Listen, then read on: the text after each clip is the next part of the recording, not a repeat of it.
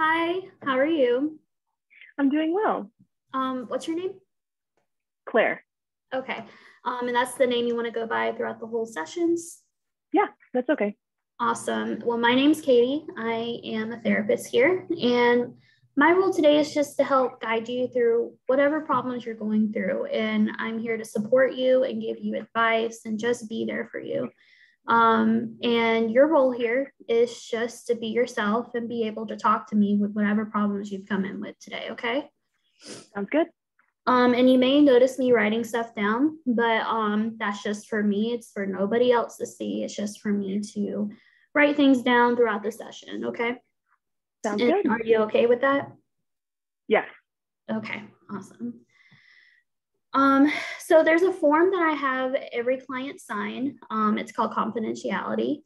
And all that is just that things that are said in between me and you are kept confidential. Now, there is an exception to this. So if you were to talk about harming yourself or harming others, like the disabled, the elderly, or children, I would have to report that.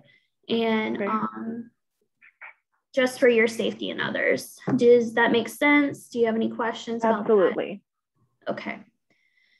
So in each session, we'll do what is called setting the agenda. This is the time when I go over the structure of each session so that we know what to expect. At the end, I will ask you if there's anything you want to add to the agenda. Does that sound okay to you? Yeah. Okay. So I will check on how you've been doing or feeling since the last session and do a mood check. During our session, we will identify what you want to work on and set some specific goals. I will also share some information with you about the cognitive model of treatment. We call this CBT, or cognitive behavioral therapy. As we work on the problem that you're seeking treatment for, we will come up with some helpful things to do before we meet again. And we call this homework, which I know is a little skeptical, but I promise you it'll be okay. Okay. And then at the end of the session, we'll summarize what's been important, things we talked about, and just some feedback. Is there anything you would like to add to what I just said? Nope, that sounds good. Awesome. So I just want to ask, what are your expectations for this session to look like? I guess I don't really have any specific exceptions about what sessions will look like. I just want to feel better. Okay. All right. Well, that's what we're here for. So sounds good. So let's start with what I said earlier, a mood check. So what is your problem you came in here for today? I guess I would best describe it as anxiety. I'm having a lot of issues with just keeping my cool in the face of not too great grades or really heavy assignments. I would really like to be able to cope differently or cope better or cope at all, really. Okay. So can you tell me in a sentence or two how you felt over the last week? My anxiety has been very high because I have so many things due for school. The semester is about to end and there's just so much on my plate. I feel like I can't handle it. Okay. So we're talking about anxiety and stress with school and how it's coming to a close. So let me ask you this other thing. When you think back over this last week, on a scale of 0 to 10, where 0 being no stress or anxiety and 10 being the most stressed or most anxiety, how has your stress and anxiety been for the most of last week? In the last week, because of the semester ending and everything being due, probably a 9. Okay. Wow, that's pretty high. Yes. And we'll dive a little bit deeper into throughout our sessions to see how we can bring that 9 back to maybe lower numbers. So, okay. Sounds good. So I want to talk briefly about the issue that brought you in for help today. So talk to me more about school and anxiety and stress. What has been some main issues going on? I've always been a straight A student. I get B's sometimes and they make me very unhappy. I know that it's unrealistic to hope to get A's all the time, but in the past that unrealistic has been realistic for me. I work really, really hard on all of my assignments, and I know that I can get a few B's and C's and stuff on assignments, but it'll all even out to an A in the end. But right now, at the end of the semester, I'm having a really hard time because I'm putting in so much effort and not seeing the grades that I want returned. Okay. Well, it sounds like you got a lot on your plate right now, for sure. Yeah. So the question I really want to get into as we start your goals and seeing what your goals are really about, how would you know that the time you spent in therapy was successful? I guess seeing those little things or stuff like getting a B, I would like for that to not mean so much to me. And I'd like to not like flip out if I see a B on like in my grades. I just want to get to the point where I can feel okay about my grades and about school, because right now I don't. Okay.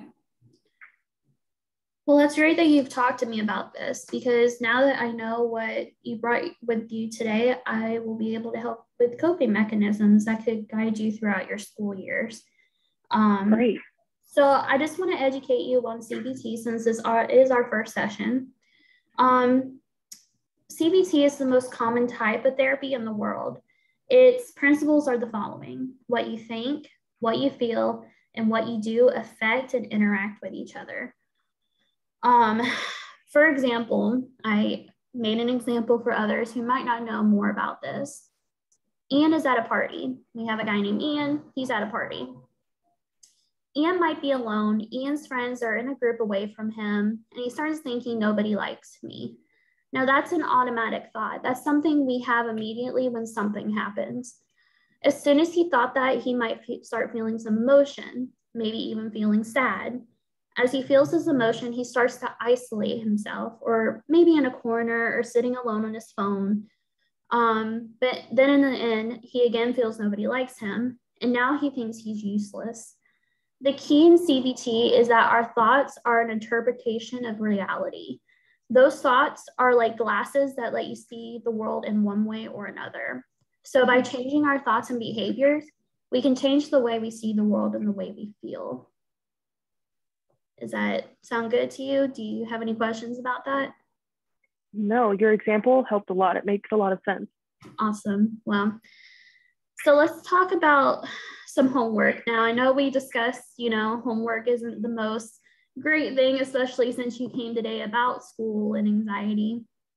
But this homework I'm giving you, we will work on together. It will have you put some info in, and I will give you advice about it. So This week, I think maybe this week, since we talked about anxiety, would you like to, I would say, let's do a journal. So I'm going to give you a week to write anytime during this week of anytime you feel anxious. So if you have an event that's going on or an assignment, just jot down real quick there, or maybe later, about what you're feeling and the thought you had about it. Does that seem okay to you? Yeah, it makes a lot of sense because of the example that you used. I think I could do that. Okay, awesome. Well, okay, so then let's say 2 or 3 times this next week. You could do that? I can aim for 2 or 3. If I only do 1, is that okay? Oh yeah, that's perfectly fine. I just want to show you how writing things down can become better for you, and how it could show you what some things are automatic thoughts and your feelings. Okay? Okay, yeah. Okay, so let me summarize what we did today. We talked about our agenda that we're doing, so the mood check, the just the homework and the mood check and things like that, your goals.